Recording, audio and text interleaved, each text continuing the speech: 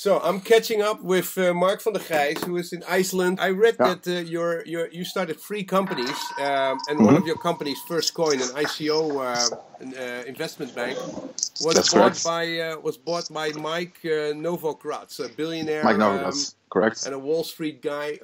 But you started 4 months ago. Why did you already sell it? Well, sometimes you get an offer you can refuse, right? And normally I don't sell a company after 4 months, but this was a great opportunity. The money was, of course, nice, but it's not about the money, really. It's about the fact that Mike's company can really bring us to the next level, and that's really important. Just 1 second, I'm just going to put my stuff away. Yeah, sorry. No problem. Okay. So there were 3 companies. One is First Block, which invests in Bitcoin, which basically you want to make public. The second company was in First Coin, and the third company was a mining company, Hut 8. You are in Iceland. Correct. Can I just assume that you maybe took a look at some of the mining companies here in Iceland and looked at the 2 or 3 cents a kilowatt? Yeah, that's correct. That's correct. Today I visited Bitfury's operations here in Iceland, and I was pretty impressed actually with what the guys were doing here. So and the Genesis, the Dutch Genesis. Did you see them too?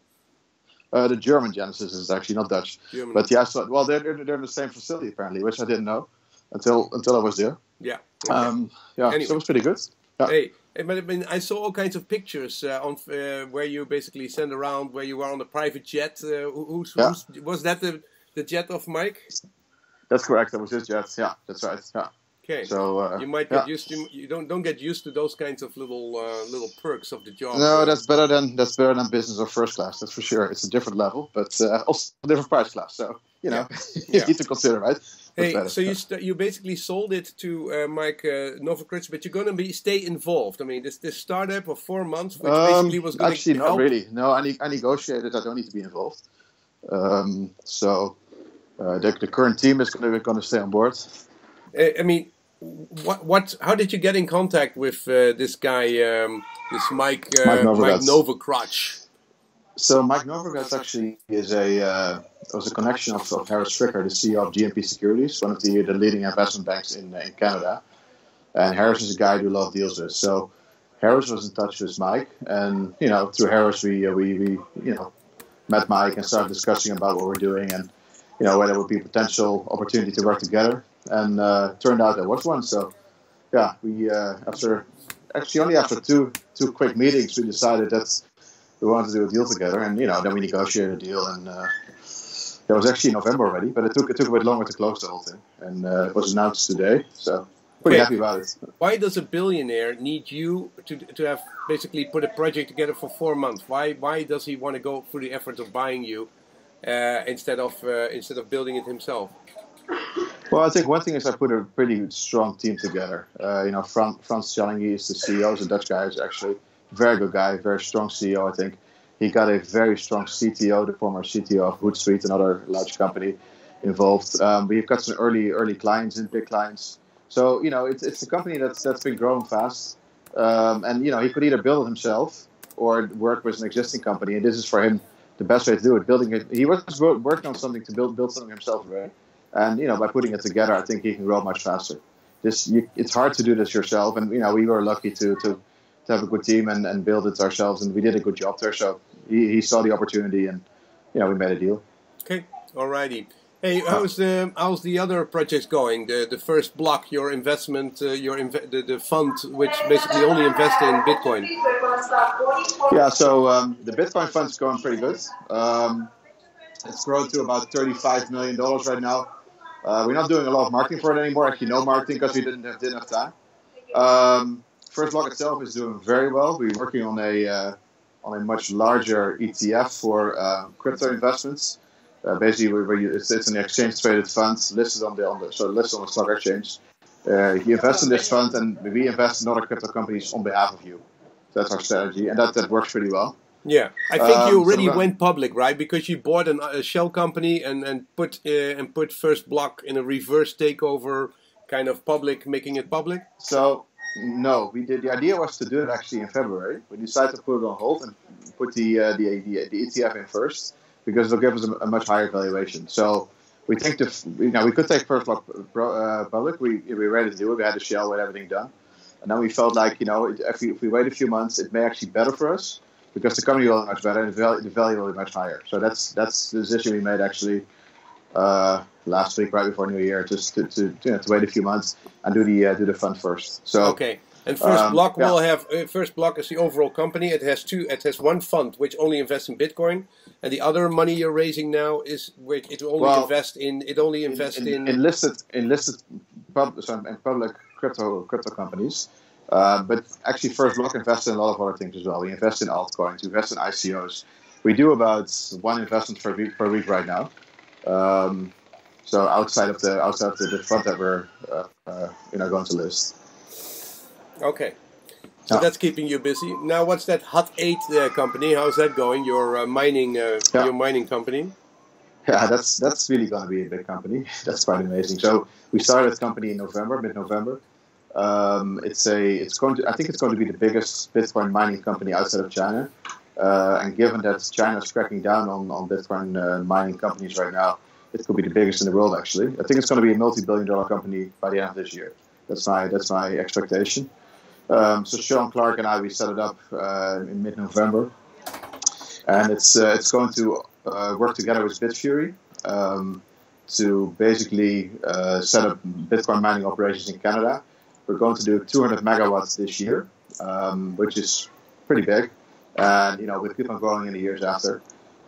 We raised significant money last month, and we're doing probably another $100 million next week. We're going to do a quick roadshow next week in Canada and in the US, 3 days, and then hope to raise another $100 million profit for this company.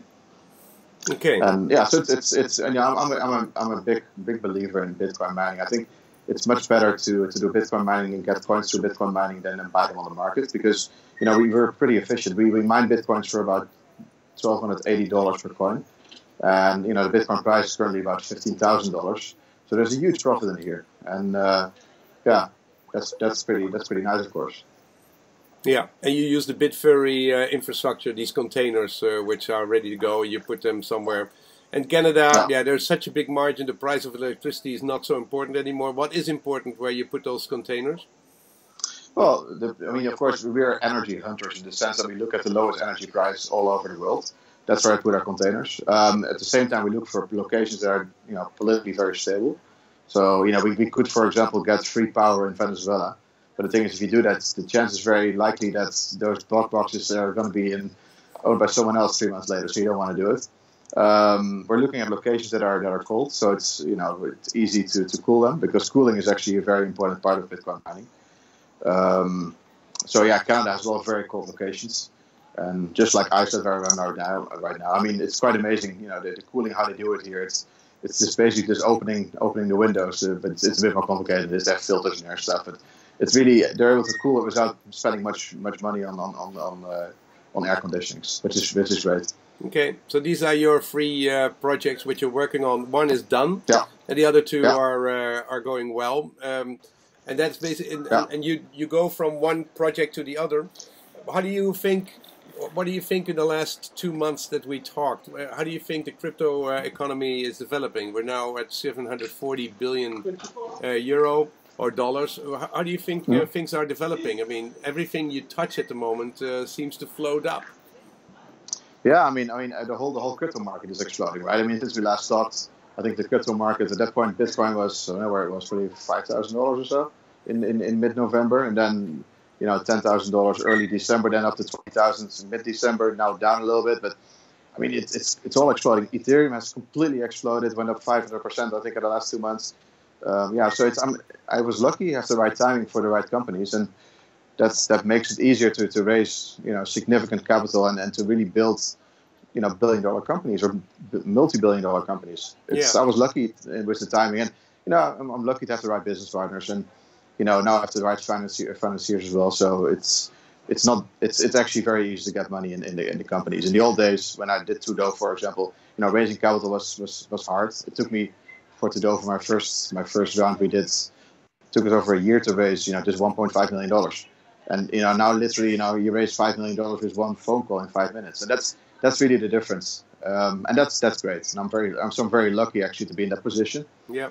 And that makes me able to build these companies and keep on doing it. So I'm super happy. It's 2018 started fantastic, and it's going to be, it's going to be a fantastic year, I think. Yeah. So what you see is that there's now a lot of classic money, a lot of dollars and euros and normal investors who want to get into this crypto world. Yeah.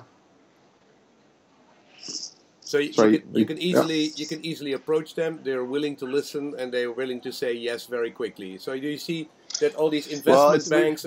How because there always seemed to be that old financial world and the crypto world, and they basically were hating each other. And no, actually, is it now getting better? Yeah, most of my investors actually are institutions nowadays. The people who put money in Hudate, for example, it's mainly institutions. People that put money into into the first block future IPO, it's mainly institutions. That's our main goal right now. We don't really want to work with retail investors. It's because they write smaller checks. They are more difficult to handle. This is easier. Yeah. So that's changing. So what you're seeing is that, there's still a lot of banks, of course, that don't want to be in it. But the ones that like it, they're part of it. They want to be in everything we do. So that's what we're doing. And where are these people coming from? These investment bankers and these big what kind of organizations are they? Well, I can't give you names. No, you don't have to give names, but are these investment banks or high value individuals, or already pension funds already getting there? These are pension funds. These are large U.S. investment funds. These are it's mainly large U.S. institutions that put money in, and we're talking to a few large banks, Canadian banks now, to see if they want to join us as well. Because so far there has not been any real banks in part of this. They're sort of waiting, but I think so next Monday I'm in Toronto actually, speaking to a large bank. Hopefully that's going to be successful. But a pension fund is willing to join you, even though the banks of the whole society are not in there yet. Some pension funds are not every pension fund is as conservative as the others. Mm-hmm. There are some that want to be part of it, and they make crazy money, of course. So Hey, and what about these high value individuals like these Michael Novogratz? Are there also a lot of those kinds of rich people who want to get into this business? Or yeah, there are. It's more and more. Yeah, it used to be more the smaller investors. Now it's really the big ones. That's the billionaires that want to be have some of their money in here. But they mainly invest in Bitcoin, mainly in Ethereum. They don't really look at companies that much. I think they're waiting more for traded companies to invest in. And for example, what Mike Novogratz is doing with Galaxy, and I think that's a company that many of the high net worth individuals probably will put money in. It's a great investment, I think. So I think they're going to make good money on that, and that's a good entry for them. Okay. Now for our poor retail investors, do you have any? Is it still HODL on Ether and Bitcoin, or do you have other coins you find interesting? Yeah, so I'm still a big believer in Bitcoin, Ethereum, the big coins. But I'm now also working with a smaller coin called EMER coin. EMC is the abbreviation. It's listed on Bittrex, it's listed on Litecoin. So smaller exchanges. I think this is going to be a very big coin eventually, simply because it's a fantastic team. They built their tech already. It's a company that's valued at the current price at about $200 million. If you look at other companies that are much worse than they are, they're multi-billion-dollar companies. So I decided to join the advisory board together with George Kikvatse from Bitfury and with Bill Tai, a well-known Silicon Valley VC. Mm-hmm. We're going to put them on different exchanges. We're going to work with them to find clients to work with them, and that's something I'm going to do later this week. On Thursday, actually, I have meetings for this, and